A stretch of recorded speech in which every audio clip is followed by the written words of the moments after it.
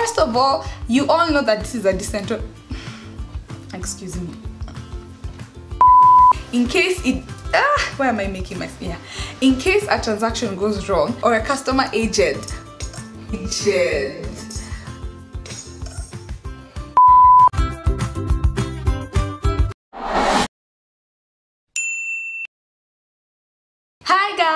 Hi guys, welcome back to my channel. My name is Olive Nkiriote and this is Olive Nkiriote Rebranded.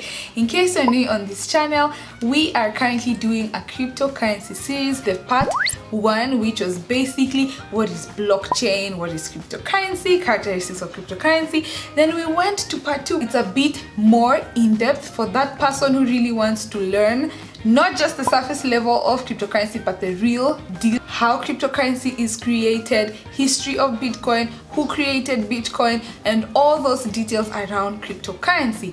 Then we did the third part of cryptocurrency where we talked about the pros and the cons of cryptocurrency, the good and the bad. And in today's video, we're talking about the steps you need to take before buying your first cryptocurrency. So before we get into this video, I want to just disclaim that I am not a financial advisor, I am not a crypto analyst, I am just a girl ready to share with you guys information about cryptocurrency. So if you really do want to enter into this type of investment, it is good to research, it is good to dive in yourself and figure out things that probably I haven't figured out yet before you actually put your money on this. So disclaimer, and I hope you are ready to get into this video. So without further ado, let's get into this video.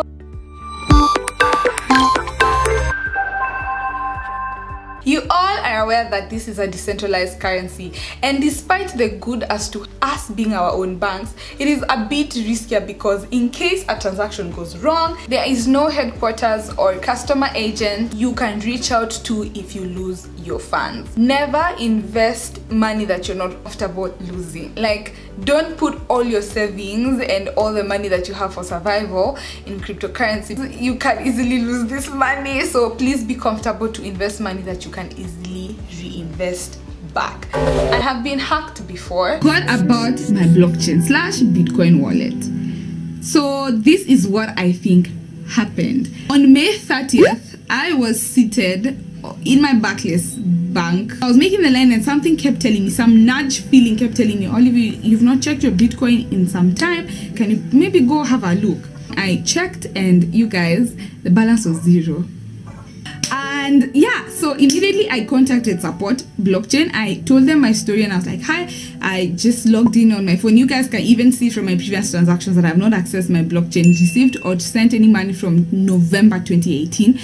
It is freaking May 2019 and someone just wiped out my account. The bad thing with blockchain, you really can't trace where the money goes. Much later, I have lost my funds before and I decided if I'm coming back to invest in cryptocurrency, I have to do it right. After doing my research and see why I was hacked, I see why I got my funds stolen, and now I'm coming into cryptocurrency with a new light. First things first, guys, I want you to buy a notebook. Please buy a nice empty notebook, and not just one. I would advise for 2, but people advise for 3. I need you to get 2 nice notebooks. They don't have to be big. You can easily see, not a very small notebook like this if you put it somewhere you forgot it. What is the point of this notebook? The point of this notebook is to store all your sensitive data, all your sensitive information in it. Your login details, your passwords, your username, your emails that have passwords, your wallet. I will explain what wallets are in my next video in depth, so definitely stay tuned for that. But basically a wallet is just like your physical wallet where you put your money, but in this case where you put your cryptocurrency. And in that wallet, guys, let me tell you, if you lose your private keys, if you lose the recovery phrases, the backup codes, different wallets have different structures as to how they keep your money safe. And now those private keys and those structures are the ones you have to keep them safe in your notebook. But guys, if you lose them, you lose your money. they don't have a way for you to get back your account like that. Like, you have to get back your account with these details. So your notebook is to write all those things manually. Why your notebook and not pictures and not screenshots? You can't save your information online if there are hackers online trying to get it, and that's a mistake I did. My recovery phrases for my blockchain were in my email. Stupid. If you've saved them as a screenshot and sent it to your email, or if you have saved them in your laptop and maybe your laptop has malware, let me tell you guys, hackers have grown brains and software. You can't keep these things online. Your sensitive information cannot be online. It has to be on a notebook, and I insist that you have a notebook for all your passwords. And I also can throw in a point for, on your notebook, this notebook can even store for you passwords for your social media platforms, can store your information for your bank accounts. Never use the same email. I have said this before. Listen to what I'm saying. 1. Have different email for different uses. If you have an email for social media, let it be social media. An email for your bank account, your email for cryptocurrency. Guys, this is your own bank. Why would you use the email that is everywhere? Olive did that. Olive did that. My email for social media was the email for cryptocurrency. It's the email for... You can't use the same email. You have to have 2 notebooks, and I insist on 2 because you can keep maybe one at home or one in your office, and even now that's why people insist on a 3rd one. You can keep one in a safe space or a locker somewhere, or somewhere that even if home and work are compromised, you have a 3rd option. I don't know, burglary or thieves or rain or flooding or fire, the inevitable. I want us to talk about passwords because I want people to treat this with the most urgency that I didn't do, and I feel like it'll set you up for success even in life. So your password is like the key to your bank.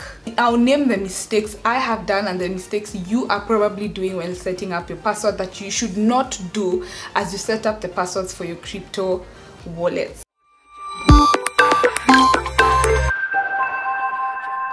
So I don't want us to buy our bitcoins. We've opened all these platforms with very poor passwords. Then our money gets stolen. Don't use a password that is a name or a verse of a song or a movie. Guys, they are software that have all this data. As long as it's a statement in the world, it can be found. Another mistake we are doing is using passwords that are close to us. I don't know, your name, your mother's name, your place of birth, your location, your favorite place to eat. Guys, forget about those things. Forget about those things. 3. You know, Olive, I'm going to put my password as Farmer Olive, but you know the A will be an at, the Olive in E will be a 3, the L will be an exclamation mark. Fourth mistake we are doing, we are using password generated apps. Do not use these password generated apps. That means your password is still saved somewhere in a server.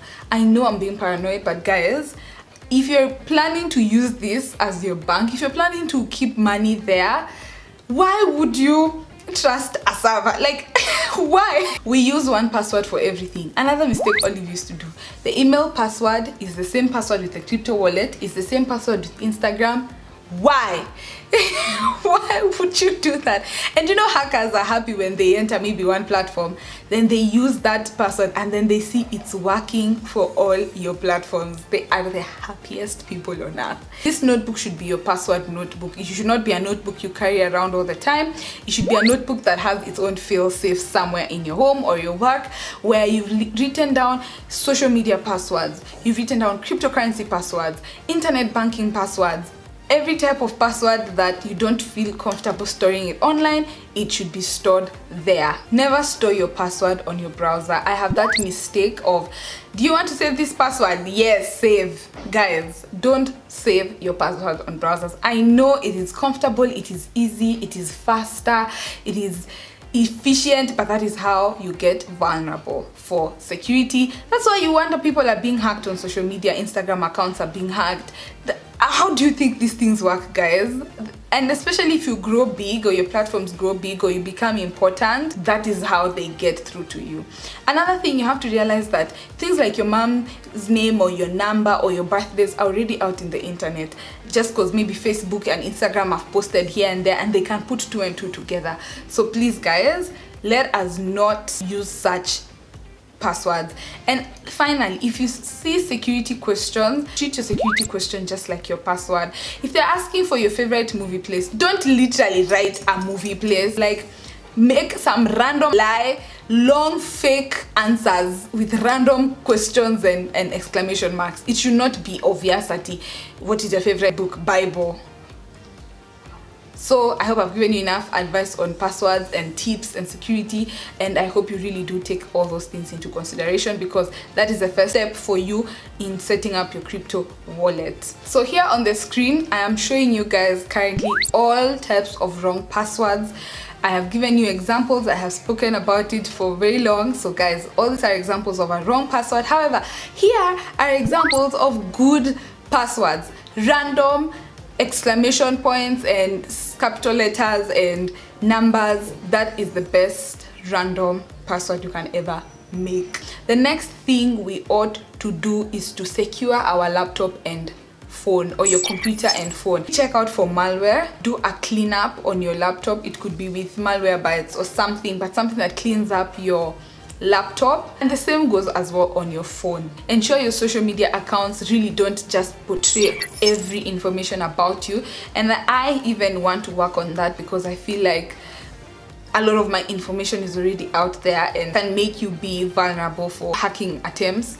And another thing is enable two-factor authentication for everything that you value on that phone. Definitely get either Google Authenticator or Authy.